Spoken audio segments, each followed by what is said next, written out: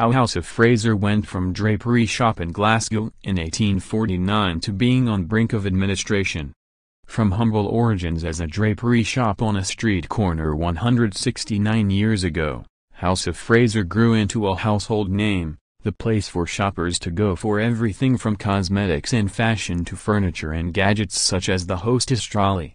It was founded as Arthur and Fraser in Glasgow in 1849 by Hugh Fraser, a drapery warehouse manager, and James Arthur, a shopkeeper who bought stock from the warehouse.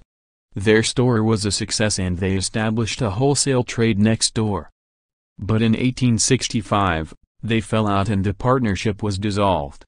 Fraser assumed control of the retail businesses, while Arthur took over the wholesale side. Under Fraser's son, who introduced its famous stag's head emblem, which was to represent it for nearly 80 years, and grandson, both also called Hugh, the business survived the Great Depression of the 1920s and 30s. It bought dozens of rivals and was renamed House of Fraser. It acquired its first outlet in England in 1951 and in 1959 bought Harrods, putting House of Fraser at the top of the retail world. Hugh Fraser III was made Lord Fraser of Alandler in 1963 but died 3 years later and was succeeded by his son, Sir Hugh Fraser. Flamboyant, dashing and enterprising, Sir Hugh, who took calls on a Bugs Bunny phone in his office, had previously worked closely with his father, who made him a director at the age of 21. Determined to move away from the old-fashioned image of the group's stores, Sir Hugh converted the original Fraser store in Glasgow into a high-class fashion shop for wealthy young women, and began to introduce boutiques into other stores. After his father's death, Sir Hugh embarked on a vigorous policy of expansion. During the 1970s more than 50 stores joined the group, including the acquisition of E. Dingle & Co. in the southwest, James Howell & Co. in Cardiff, and the Army and Navy stores in southern England. Between 1966 and 1973, sales doubled to over £200 million, and profits doubled to over £10 million. But after 1974, Sir Hugh was hampered by the worldwide recession following the rise in oil prices. He became increasingly addicted to gambling and a stock exchange inquiry in 1976 revealed that he had been selling House of Fraser shares to finance his gambling. In 1976, he was fined £600 under the Companies Act for the misclassification of a loan, and for improper share dealings. Sir Hugh lost the support of the directors, and was removed as chairman in 1981.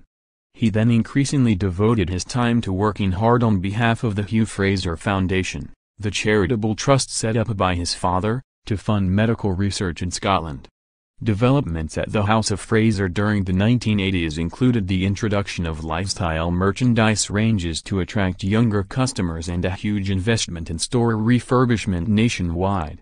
In 1983 the Fraser card, valid at all stores, was introduced to replace the existing charge accounts for customers. Following Sir Hugh's departure, a 4-year struggle for control of the group began with corporate trader Tiny Rowland, who wanted it for his conglomerate Lonro. House of Fraser's new chairman Sir Rowland Smith resisted Rowland's attempts to unseat him. But then in 1985 Smith recommended to shareholders that they should accept an offer from Egyptian tycoon Mohammed Al Fayed and his brothers. The Al Fayeds had purchased a 30% stake in House of Fraser the year before from Rowland. In 1985, the brothers bought the remaining 70% of House of Fraser for £615 million. The company's stag's head logo was replaced by a stag leaping from a triangle. In 1994, House of Fraser was floated on the London Stock Exchange for £484 million. Except for Harrods, which was kept in the private ownership of the Al Fayed family. During the 1990s, the company experienced difficult times, closed stores and cut nearly 1,000 staff. It also began to move direction into high-margin private label brands aimed at fashion lovers, smart career movers, and quality classics. House brands including womenswear, menswear and homeware collections by Linea and a womenswear collection by Therapy were launched between 1997 and 2000. In the early 2000s, Jenner's and Beatty's department stores became part of the House of Fraser brand. But having weathered so many storms, in 2014 it became the latest UK household name to be sold to the Chinese, when a £50 million sale was agreed with Sanpower, owner of a leading Chinese department store. By then, House of Fraser had 61 stores in Britain and Ireland as well as one in Abu Dhabi and annual sales of about £1.2 billion. Sanpower had plans to expand it into other countries. Now House of Fraser, one of Britain's oldest and most loved department store chains, has less than 2 weeks to stave off collapse following today's announcement that it has set a deadline of August 20 to secure fresh funding.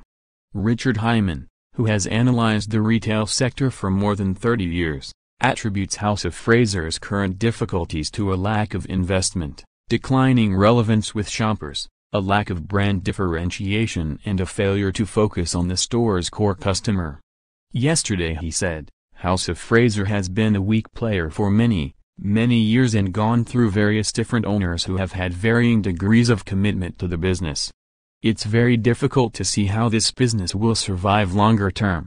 It is very much on borrowed time and has been for quite a while. It's a moot point whether it's now in the Last Chance Saloon, or the room beyond the Last Chance Saloon." House of Fraser now just 10 days from going under. By James Burton, City correspondent. The fate of beleaguered department store chain House of Fraser will be decided in 10 days, when a major bill falls due. 4 city bidders have filed last-ditch rescue plans to save the company, with possible buyers including Sports Direct owner Mike Ashley and billionaire retail tycoon Philip Day. A decision on their plans is expected within 48 hours. The 169-year-old retailer's owners are scrambling to find funding before August 20 when concession holders are due to get a multi-million-pound payment from the business which it cannot currently afford. Without a white knight investor, the chain is likely to go bust, putting its 59 stores and 17,500 jobs at risk. Bosses had hoped to stave off disaster after years of declining sales by closing 31 shops, many dominating high streets, and renegotiating rents on the remaining ones.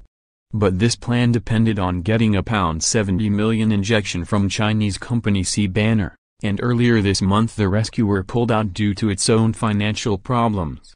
It plunged the company into a new crisis and sparked a frantic search for another savior. House of Fraser has put out a statement saying discussions with creditors and possible backers are continuing. But industry experts believe a collapse is increasingly likely. Richard Lim, of Consultant Retail Economics, said, "House of Fraser is in desperate need of a rescue deal and, without it, it's inevitable that the business will fall into administration. The deadline they've announced puts a line in the sand for when that must be done, but I think it's going to be incredibly difficult. Department stores are incredibly hard to run and they're battling against higher minimum wages, increased rents and rising business rates at a time when consumers have changed the way they spend their disposable income. For an investor to come in at this late stage is looking less likely by the day." House of Fraser has been owned since 2014 by Chinese billionaire Yuan Yefei. Bosses are still hoping a rescue can be secured, with possible saviors thought to include Edinburgh Wool and Mill owner